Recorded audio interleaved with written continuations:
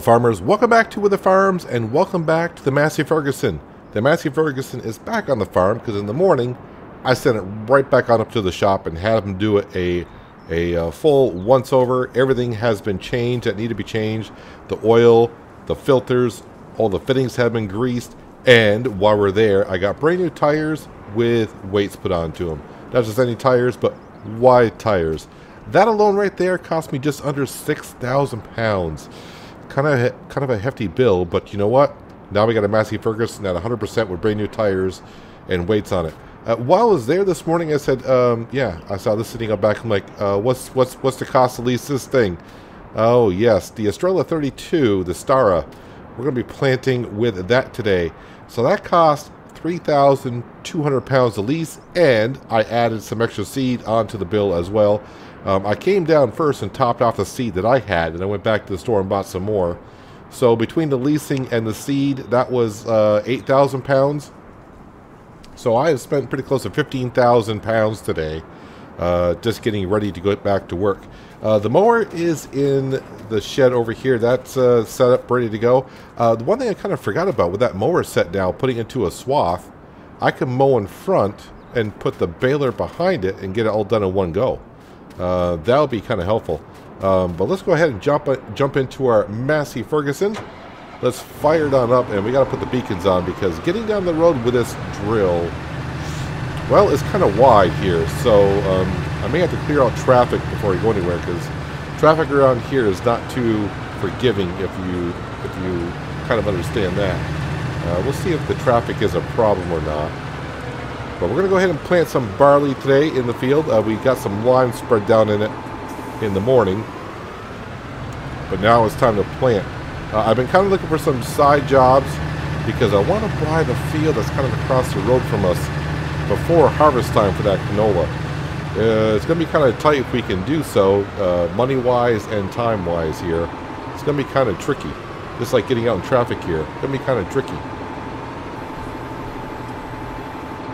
Traffic was a little troublesome getting around that corner, but overall we managed rather well. We are here only to go an extra 100 yards or so. Let's go ahead and try to get right to the edge that we possibly can. Put it on down. Turn it on. I will have to fertilize this. Don't know if I'll get to it today or not, but I may have a couple jobs lined up for myself for fertilizing afterwards. So I may go ahead and do that before I get my field done here. I mean, I can get the field done maybe tomorrow. The crop shouldn't grow too tall, and I should be just fine there.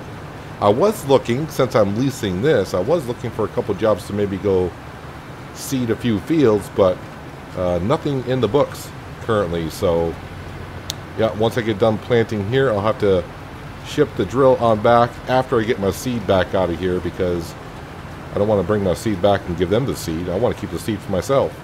Looks like we're planting just fine, covering on the area good. Looks like the lime is blending in with the soil nicely. So our pH value should be pretty good. Our nitrogen levels, yeah, they probably need a little bit of help. But we'll get fertilizing here maybe in the next day or two. I think I'll go fertilize some other people's fields first, bring in some cash, help pay off some of the bills I already piled up this morning. I've been waiting all my life for something. I've been down the darkest roads and up in the clouds, but I've always felt that something's missing. That was until I found you right there in the crowd. You came into my life and started a fire. You made me feel like I could touch the sky. Oh, there's nothing missing now that you're my desire. Now all I have to do is to make you mine. 'Cause I know, and you know what we could be. Like a song, like a perfect melody. Baby, don't say you don't believe in me, 'cause you know, and I know we're onto something good. You know, and I know we got something good.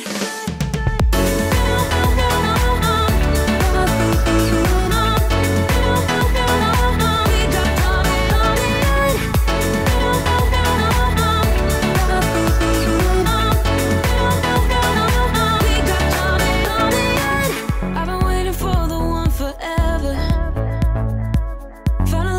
got you, baby, here in my heart. When I'm with you, I feel so much better, oh, yeah.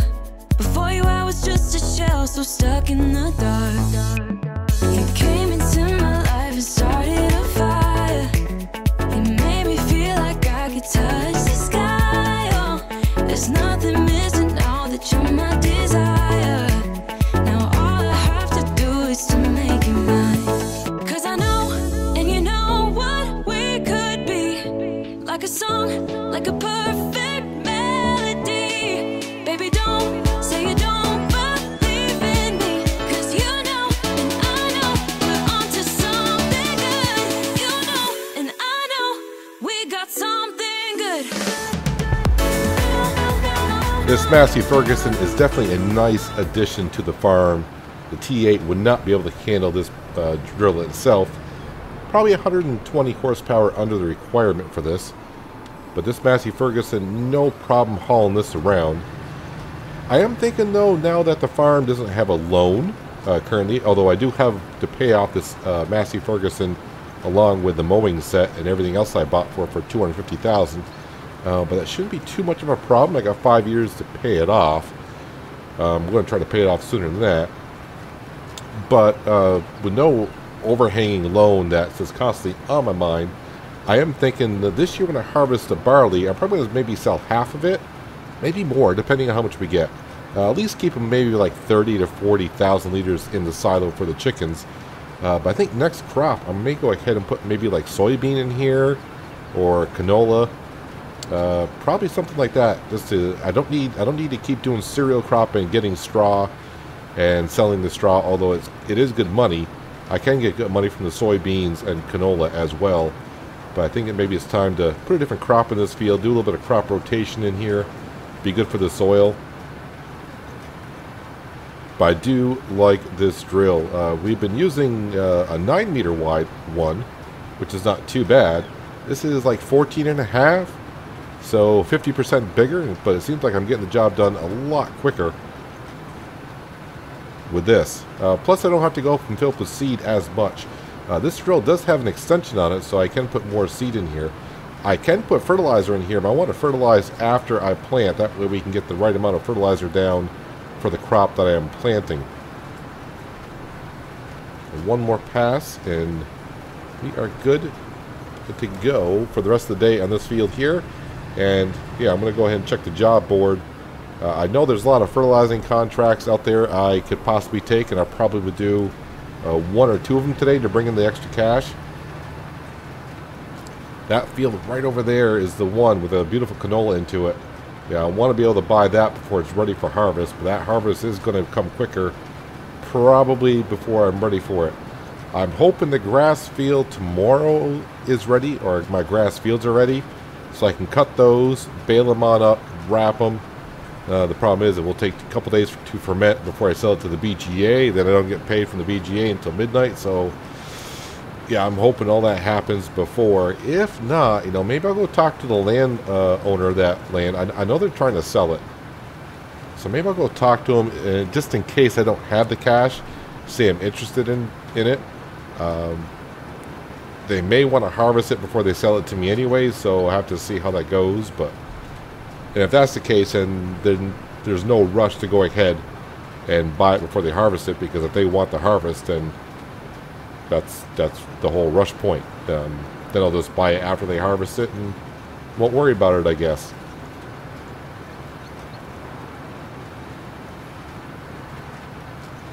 So yeah, we got lime down in this field. This should be good. I believe the grass fields, we got most of the lime down. I think the bigger grass field, we ran out of lime just near the end, so it's almost completely limed. But I think this Massey Ferguson can handle the mowers in the front and the baler in the back. That setup alone there will save me a lot of time compared to before, where I just had one mower in the front, or it wasn't in the front, it was in the back of the T8. And then I had to windrow it, then bale it, then wrap it. Each individual job, but hopefully with the setup we got with the Massey Ferguson, I can mow it and bale it in one go, and then I just have to wrap it. And I won't have to lease a windrower. So it'll save me tons of time. And that also will save time and wear on the tractor from doing that many runs. It's all good. And speaking of good, this field is good with the barley. This I got to come over back here and throw some fertilizer down. Tomorrow-ish, possibly. Another thing I would like to do is get some sheds put up on my farm. A seed and fertilizer shed, so I can just refill from there, and the store can come top it off now and then, rather than keep buying bags of it all the time. Luckily no traffic was coming around there. Probably should have my beacons on, but I'm just back to the farm anyways. Yeah, the only issue with this drill is it gets a little snug here and there, but we are okay as long as I hug the hedgerows when I turn. Let's go ahead and empty out this drill before I return it.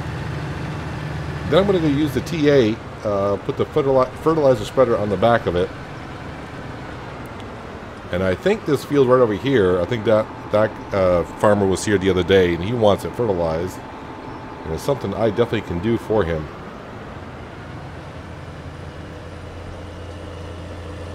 Took on a couple of contracts, got the one right over here in this canola field done already fertilizing. Did spend 6,000 pounds on fertilizer.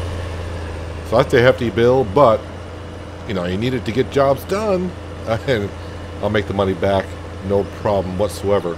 How do I get into this field? There's two ways, I think, and one of them is right here.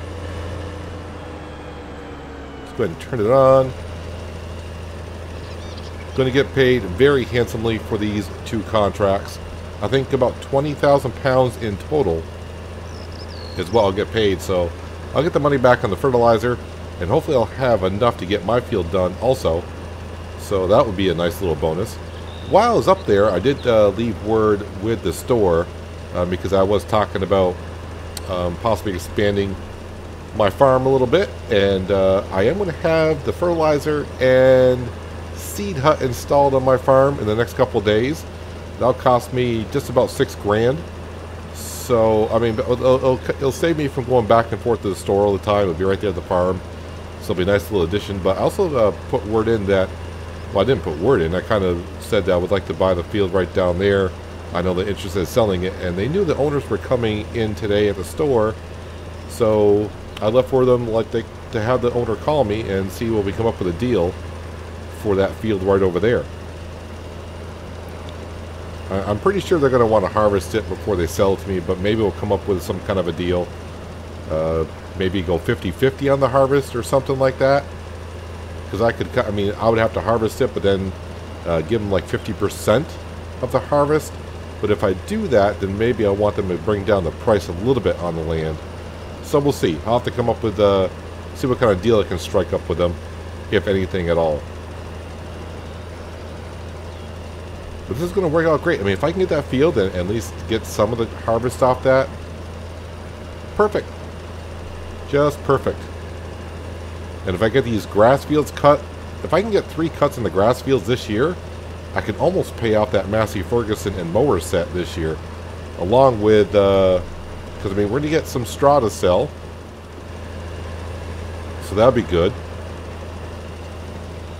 Yeah, I think we can come up with maybe, I don't know, maybe 250,000 is stretching it a little bit. I was wondering why I wasn't spreading fertilizer there, and I think it's not spreading fertilizer there because I was right next to my grass field. And I bet you I've been spraying fertilizer on this field, and the precision farming's kicking in and turning off my spreader. So I'll have to deactivate the computer so it'll spread the fertilizer there so I can get this contract done. And not really burning through the fertilizer too much. But then again, maybe these fields don't have, they haven't been soil sampled. But I'm getting fertilizer down. The 2 contracts I'm doing right now is from the same farmer. He owns both of these fields. And I was looking at these fields previously, but the price was just would be way out of my ballpark. But in the future, I could see myself maybe possibly buying this farmland over here if he's willing to sell it. I think it was like 220,000 pounds for both fields. But being right next to our farm, that would be perfect for us.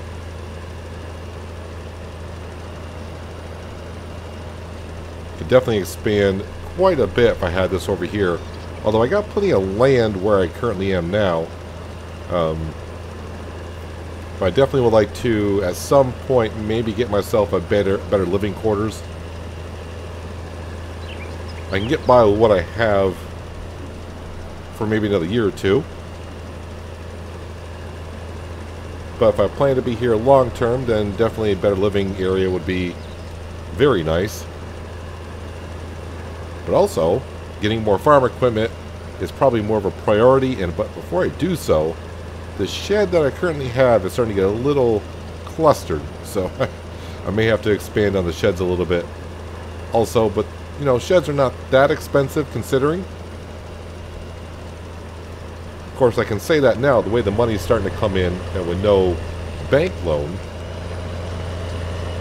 it's easy to say, you know, a shed that's like 15, 20,000 is not that expensive. But it wasn't that long ago, it seemed like that 10, 20,000 was extremely expensive.